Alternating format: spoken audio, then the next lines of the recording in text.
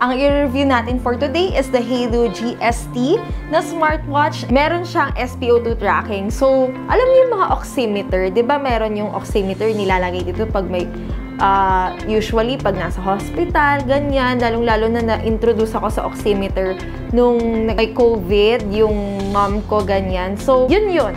Kasi nag-walking ako and yun yung ginagawa ko. And so far, sobra talaga akong mas nakatulong siya mag-motivate sa akin kasi nakikita ko yung progress ko every single day na nag-walking ako. And so far, so good talaga yung experience ko with that.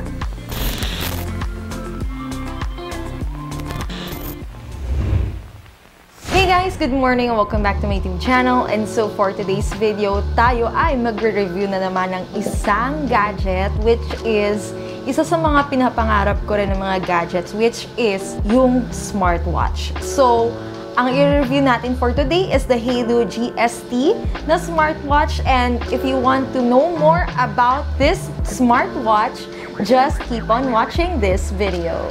Okay, so ang i-review natin is the HAYLOU GST na black. So, it comes with a strap na detachable and pwede nyo siyang palitan. And meron naman mga available na mga straps ng ibang color sa Shopee. I think mga nasa 60 plus pesos lang siya, ganyan, nasa 70. So, murang-mura itong smartwatch na to compared to other brands. So, ang maganda dito is meron na siyang premium look, as in, first kita ko pa lang dito, parang sabi ko, wow, parang hindi makalain na, ano lang siya, affordable lang siya, as in, mga less than 2,000 pesos, and mukha na talaga siyang Apple Watch, yung may pagka-Apple Watch na dating. So, itong HAYLOU smartwatch na GST is mabibili nyo sa Shopee.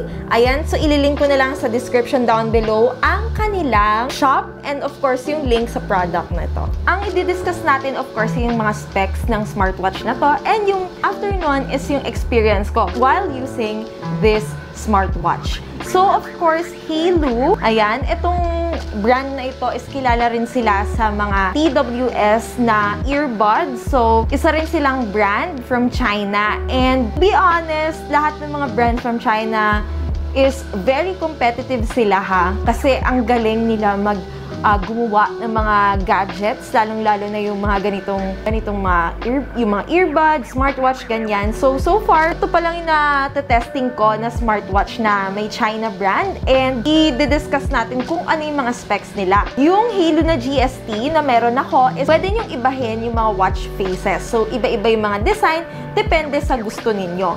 So, yun ang magandang feature nitong smartwatch na to, kasi yung ibang smartwatch ni HAYLOU, hindi siya napapalitan ng watch face yung mga design niya. Pero itong GST, pwede nyo siyang palitan. Second is, meron siyang health monitor. So, nakikita yung mga steps mo, yung calories, also yung heart rate mo. So, yung heart rate is nakikita mo siya real time. So, of course, di naman mag-guarantee nitong watch na to na sobrang accurate niya, no? Pero, natatrack naman niya. Nasa ganong span naman siya. Next is, meron siyang SpO2 tracking. So, yung SpO2 tracking, only dito lang rin meron siya sa HAYLOU GST na smartwatch. So, itong watch na to, sobrang ganda niya kasi meron siyang SpO2 tracking. So, alam niyo yung mga oximeter, 'di ba? Meron yung oximeter nilalagay dito pag may usually pag nasa hospital, ganyan, lalong-lalo na na-introduce ako sa oximeter nung may COVID, yung mom ko, ganyan. So, yun. Itong watch na to, para na rin siyang oximeter. So, this is really a good feature dito sa HAYLOU GST. Ayan, so, next is, ang maganda dito is meron siyang sleep monitor. Ewan ko kung paano nila na monitor yung sleep, pero alam ko meron sa mga ibang smartwatch na meron rin silang sleep monitor. Pero ito, ang ganda ng sleep monitor nito kasi nare-record nila yung deep sleep mo and yung light sleep. So, nagulat ako, natulog ako while nakasuot yung watch sa akin, and namamonitor talaga niya yung sleep ko, and that's so amazing. Next feature is, of course, merong sports mode. So, smartwatch, ang mga smartwatch talaga meron dapat sports mode yan or exercise mode, ganyan. So, itong HAYLOU GST is meron siyang 12 sports mode. So, meron siya outdoor running, indoor running, fast walking, cycling, climbing, spinning, yoga, free training, rowing, gymnastics, basketball, and football. So, 12 yung pwede nyo pagpilian ng mga sports kung sporty kayo or mahilig kayo mag-exercise. Pwede nyo ma-record yung exercise nyo dito sa HAYLOU GST Smartwatch. Ang ganda ng mga feature na to, mamaya papakita ko sa inyo kasi nag-walking ako and yun yung ginagawa ko. And so far, sobra talaga akong mas nakatulong siya mag-motivate sa akin kasi nakikita ko yung progress ko every single day na nag-walking ako. And so far, so good talaga yung experience ko with that. Ang next feature na i-discuss natin is ano siya, IP68, waterproof and dustproof. Of course, pag pawisin ka and nag-exercise ka, of course, prone siya sa dapat waterproof siya, ganyan. And dustproof kasi baka tumikit doon or maalikabok dun sa pag-exercisean nyo, ganyan. So, good thing, dustproof and waterproof tong HAYLOU GST. So, next is meron rin siyang iba't iba pang mga functions which is meron rin siyang weather notification. So, alam niyo rin yung weather sa labas, ganyan. And yung weather for the next 3 days, nakadilagay rin, nakadisplay rin dito sa smartwatch na to. And ito maganda, find your phone. So, pwede nyong i-ring yung cellphone nyo, hinahanap nyo yung phone nyo. So, pwede nyo siyang i-ring, mahanap nyo yung cellphone nyo. Ganon. Ganon siya. So, of course, music control. So, pwede nyo control yung music from this smartwatch. Ayan. Pwede nyo i-connect siya sa cellphone ninyo, sa smartphone ninyo, because we have the HAYLOU Fun app. So, ito yung nandito rin yung mga ibang mga record, like ano yung mga exercise records ninyo, yung mga calories, ganyan, yung mga steps na na-take nyo for each day. And pwede kayo mag-set ng goal dito. Kunyari, gusto nyo magka 10,000 steps per day. Also, dun sa app, makikita nyo rin yung mga iba pang mga records, like yung yung sleep, yung BPM, or yung heart rate, and yung mga, of course, kung nagsa-cycling kayo or biking, makikita, or nag-walking kayo, kung gusto niyo makita kung ano yung ruta ninyo o yung route ninyo, makikita niyo rin dito kasi meron ring map, and so on and so forth. So, ang daming mga features dito rin sa HAYLOU Fun na app. Bukod dun sa mga yon, grabe yung watch na to, of course, everyday ko siya ginagamit. And ang ganda ng battery niya, ha. In fairness, 2 weeks na hindi pa yung nalulubat. Ayan.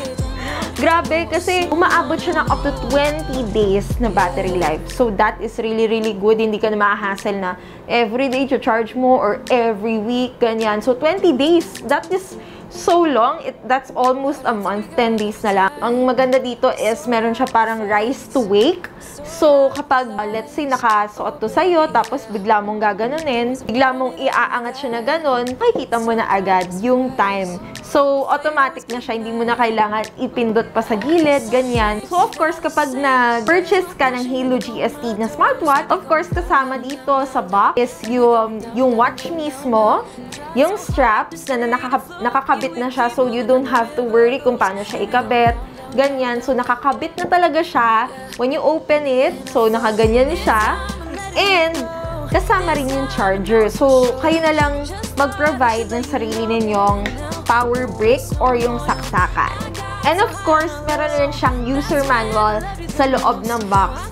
Kung may mga problems kayo or kung nalilito kayo kung paano siya i-set up, nandun lang rin naman siya sa user manual. Pero sa akin, ang pinaka first encounter ko with this one, hindi ako nagkaroon ng problem kasi naka-on na siya and naka-charge na siya ng half battery. Ginamit ko na siya agad, in-install ko lang yung app sa phone ko para mag-connect siya sa phone ko, and so far so good. Hanggang ngayon, wala naman akong problem. Okay, so i-share ko na sa inyo yung mismong mga times kung kailan ko siya ginagamit. So, nagpa-fast walk ako every day.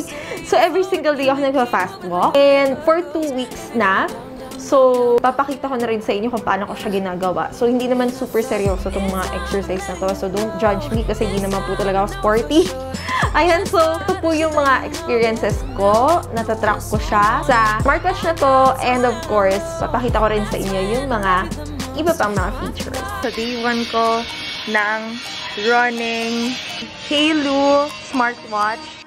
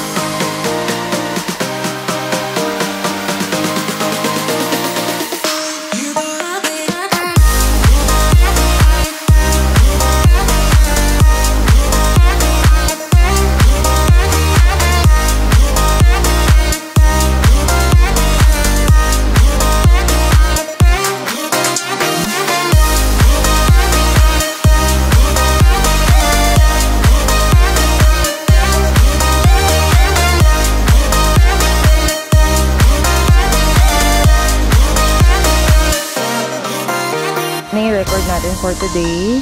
20 minutes and 54. 20 minutes and 54 seconds. Tapos, yung average heart rate natin, 109 BPM. Average pace natin is 13:29. 64 calories and 2,200. Yung na-run natin, 2,200 steps. 95 minutes tayo nag-walk today. Tapos, 121 yung heart rate. Tapos, nag-walk tayo ng 1.79 kilometers. Which pace is 14 feet and 4 inches. 73 calories and 2,599 steps. So, 25 minutes ang ngayon. Tapos, 128 yung heart rate. 2.05 kilometers. 12 feet and 22 inches. 91 calories and 2,686 steps. Okay, so dito tayo sa room. We have 25 minutes and 13 seconds, 119. Average heart rate, 1.89 kilometers, 31 feet and 21 inches, with 81 calories and 2,600 steps. Okay, so 26 minutes tayo nag-run / walk today.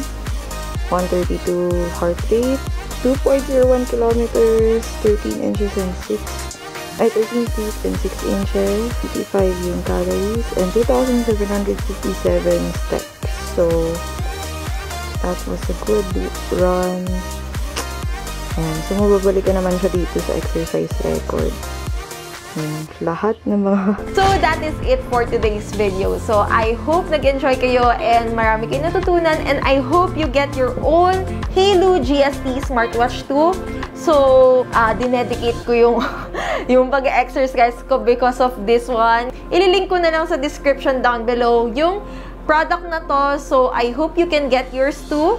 So, sa Shopee account nila yun, sa Shopee page nila yun. And, of course, I'll see you guys on my next video. And I hope you do subscribe to my channel to be part of the #DinDinRinDinFam.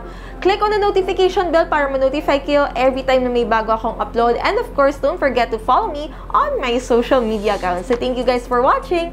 And, lagi ko nga sinasabi, don't forget to be a blessing to other people. Bye! God bless!